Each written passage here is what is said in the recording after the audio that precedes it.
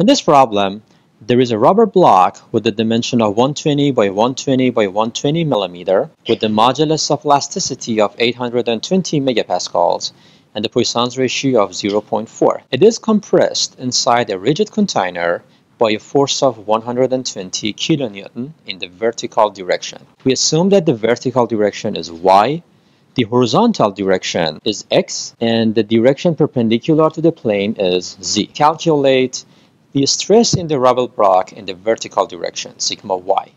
Stress in the rubber block in the horizontal direction, sigma x. And the magnitude of deformation in the rubber block in the vertical direction, or delta y. So for this problem, first of all, we need to see what equation can we use, and perhaps do we need to derive any new equation for solving this problem. On the right slide, I'm going to show you three equations that we have previously developed. The first slide shows the generalized Hooke's law, which is the generalized situation where stresses are acting in any direction. The second one is the plane stress situation, when we know that stress in one particular direction is zero. And the last one is plane strain situation, where we know that strain in one particular direction is zero. Now I want to pause here, and I want you to discuss with your friend about which case can I use for solving this problem. Is it plane stress or plane strain, or I have to derive my own equation from the generalized Hooke's law problem? Okay, so you're suggesting that we need to use the generalized Hooke's law because the case that we have doesn't match any of those special cases of plane strain and plane stress situation. It doesn't match with plane stress because we know that it is confined by the container on the sides, and that would apply some sort of forces on the side to hold it. So stress exists on the x and z direction. There is no deformation in the x and z because the rigid container holds it. There is no strain because there is no deformation and there is no strain, right? But there will be a stress. In this case, it is not plane strain either, because in the plane strain problem, we had strain 0 in one direction. What about this case?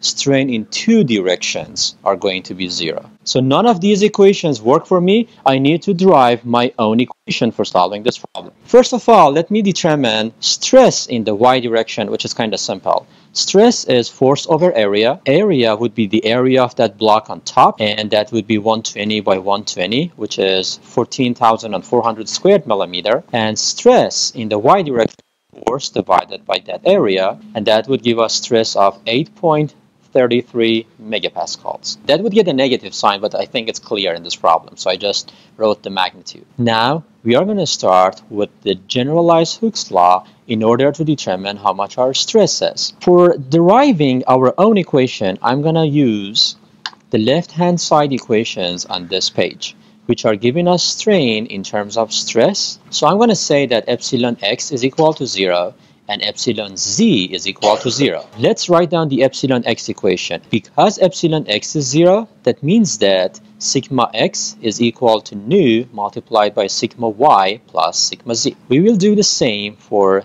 epsilon z equation. Because epsilon z is equal to 0, we get sigma z equal to nu multiplied by sigma y plus sigma x.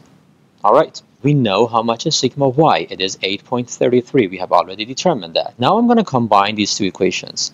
I'm going to plug sigma z from the second equation to the first equation. Sigma x is nu multiplied by sigma y plus sigma z is nu multiplied by sigma y plus sigma x, right? Now I can solve it for sigma x. Sigma x is going to be equal to nu sigma y plus nu squared sigma y plus nu squared sigma x. I want to simplify that further. So I'm going to move everything that has sigma x to the left side and then simplify that. And that would be 1 minus nu squared multiplied by sigma x equal to sigma y multiplied by nu plus nu squared. Nu plus nu squared could be written as nu multiplied by 1 plus nu. So sigma x would be nu multiplied by 1 plus nu divided by 1 minus nu squared multiplied by sigma y. This equation could be simplified further.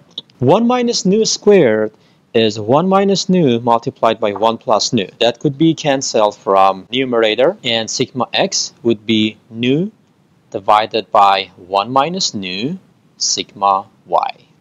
So this is the equation that I wanted to get. We have determined how much is stress in the x direction in terms of sigma y. Now you tell me how much would be sigma z in this problem.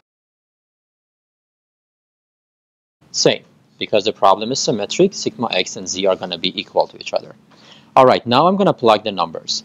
Nu is given to be 0.4, sigma y as calculated to be 8.33 would give us 5.556 megapascals for sigma x. Now, I'm gonna determine how much is the movement of that top plate because of the applied force. We need to again derive another equation. In order to solve that, we need to use again strain equation shown on the left side of this page. Epsilon y is 1 over e multiplied by sigma y minus nu sigma x plus sigma z. Sigma x is nu divided by 1 minus nu. Add sigma z to that, which would have the same value. That would give us 2 multiplied by nu divided by 1 minus nu. And then multiply that by the nu before that parenthesis. If we factor out sigma y out of the equation, that would give us sigma y divided by e multiplied by 1 minus 2 nu squared divided by 1 minus nu. We have determined how much is strain in the y direction. Alright, now let's plug in the numbers, and that would give us 0.00474 epsilon. And if we want to determine how much is the deformation in that direction, looking at the original element, the height of that block is L, which is 120. So I need to multiply strain in the y direction by the height of that block, or L, and that would give us 0.569 millimeter.